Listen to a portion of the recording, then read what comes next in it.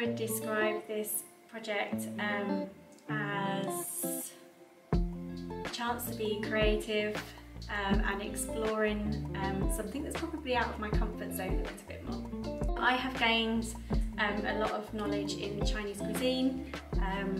Obviously I'd like to explore that a lot more.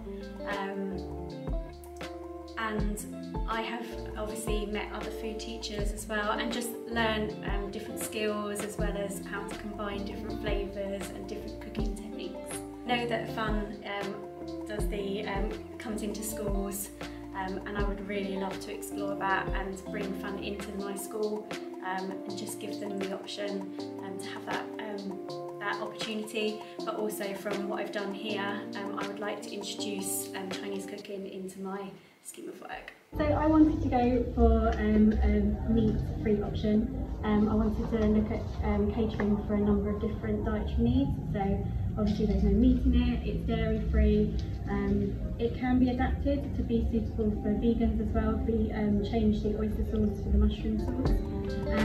I quite like both the soy sauces, just because they're really versatile and we can just use them all the time and they're readily available.